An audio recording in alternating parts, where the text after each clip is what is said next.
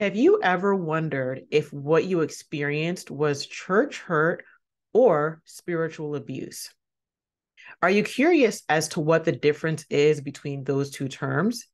Well, in this video, I'm going to go over the difference between church hurt and spiritual abuse.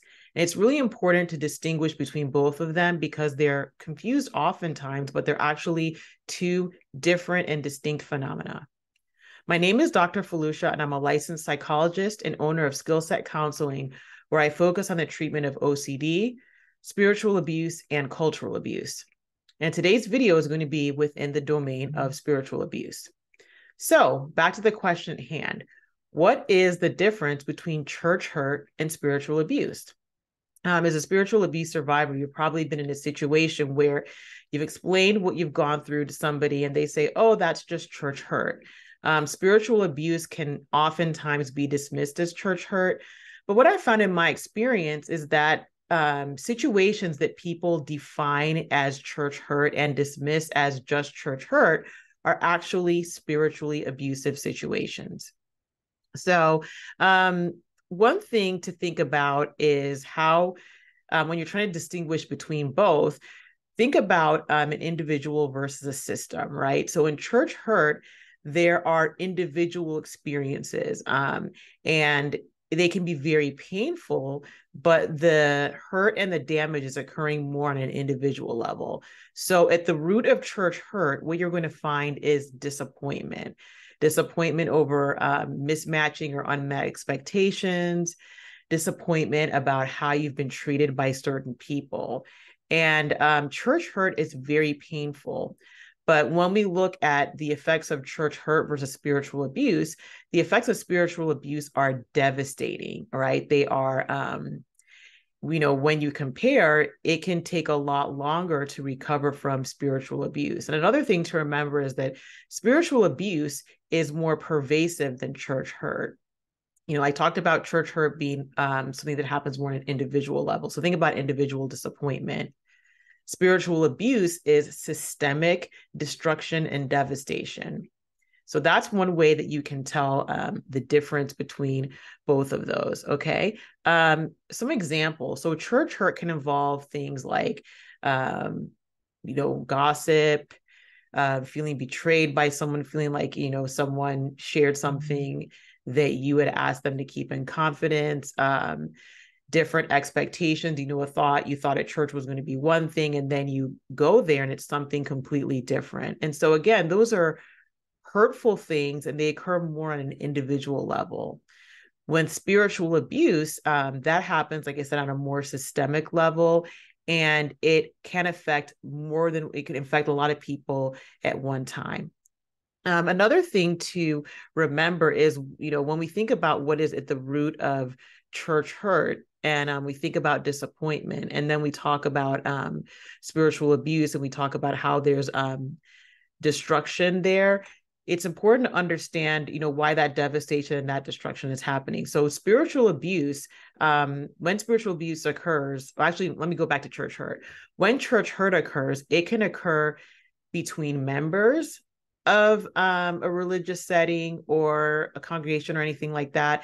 It could be between members, or it could be from a member to a leader, and vice versa. So members can get hurt by leaders, leaders can get hurt by members, members can hurt one another. That's what spiritual abuse, church hurt is looking like. So think about church hurt. It can go from leader to member, member to leader, or between members. But something that's very important to remember is that with spiritual abuse, there has to be a power differential. Okay, so there has to be, and the reason why there has to be a power differential is because spiritual abuse is the misuse of spiritual authority and spirituality itself to cause harm, whether it's direct harm or indirect harm. And so for that spirituality to be weaponized, there has to be that power differential. Now, members of a congregation or members of any kind of setting can be spiritually abusive to one another.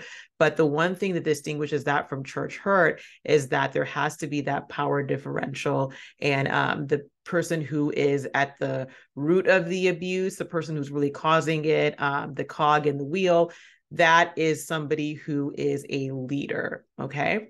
So it doesn't have to be a leader, but they have to have some sort of authority over the other people that they are abusing. I'm going to take a minute here to ask you that if you have not subscribed, liked, or shared, would you please take a minute to do so?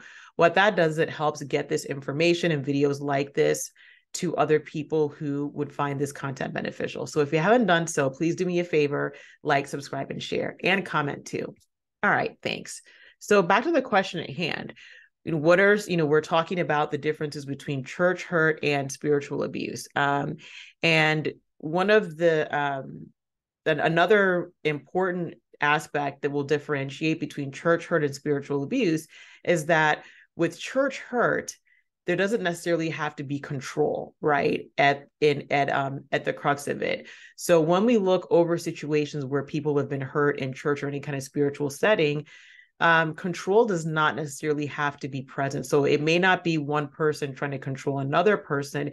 There may be other factors at play, but control doesn't necessarily have to be there. However, with spiritual abuse, control must be there. And when I say control must be there, there is an attempt from the spiritual abuser and the spiritually abusive environment to control. So they're causing harm, but they're also trying to control people. And so that's where you can see the differences between spiritual abuse and church hurt emerging, right? So if you think about control, you think about power differential. Those are some of the things that distinguish spiritual abuse from church hurt. Another thing is that church hurt can usually be alleviated or addressed almost completely once the setting or the environment is changed. So let's say there's somebody who's just kind of being really obnoxious or just hurtful, really difficult to get along with in a particular setting. If that person leaves, then maybe church hurt is happening it's just not happening, right? Because the person who was being antagonistic has left. Or maybe you are in a situation where you're experiencing church hurt, you leave and you go somewhere else. Well, the church hurt really hasn't followed you. And what I mean by that is you may find it more difficult to trust people initially, but that same setting didn't go with you to wherever you went to next. But with spiritual abuse, it is like a cloud hanging over somebody. And that's because spiritual abuse is desperate for control. And so let's say somebody has experienced spiritual abuse, they move on, they go somewhere else, or maybe they just leave the spiritual setting altogether. The effects of spiritual abuse linger and linger. So it's not just happening within that particular setting, it's affecting the person everywhere, and their emotions and their body, how they look at life, how they interact with people, organizations, how they process their emotions. All these other things can and often are affected or brought about because of the spiritual abuse. And so I don't know if you ever heard the saying before, wherever you go, there you are. With spiritual abuse, it's wherever you go, the spiritual abuse shows up, right? And part of this has to do with the devastating psychological effects of spiritual abuse. But part of it also can be how spiritual abuse works. And it works in systems, and those systems can kind of be connected to one another. So if you talk to somebody who's a spiritual abuse survivor, if you've experienced spiritual abuse yourself, you'll find that as you go through the process that you become very isolated. And the reason the isolation occurs is because the spiritual abuse is pretty much everywhere. When people are in that kind of environment, a lot of their friends, maybe even family resources are attached to that spiritually abusive system. And so because of that, because that the spiritual abuse is so pervasive, because it controls so much of a person's life, it can be harder to escape from, right? It's not just a matter of moving here or going to a different setting. Those spiritually abusive systems can be connected. And so it's almost like people feel like they can escape it physically or escape it psychologically. So it can be very devastating. And this is in no way to minimize church hurt. It's just to show that spiritual abuse is much more devastating than church hurt. And the two can even occur together too.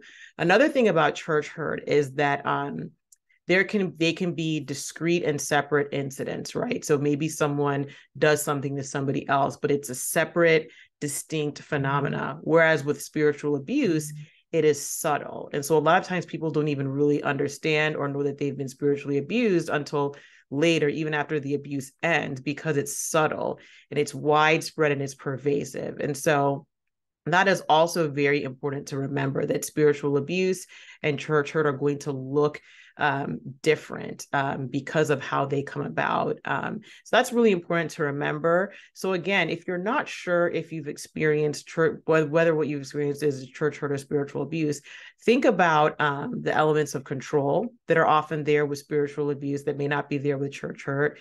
Think about the power differential that must be there, right? And so with spiritual abuse, somebody is using their spiritual authority to cause harm and to control. So I hope that helps. I would love to hear from you all in the comment section. What are some ways that you feel that spiritual abuse and church hurt differ? For more help along your spiritual abuse recovery journey, go to my website, skillsetcounseling.com, and click the orange button for a free consultation. Or you can also click on the link in the description box, and that will take you to where you can book your free consultation. May you have a wonderful day that's filled with peace. Bye-bye.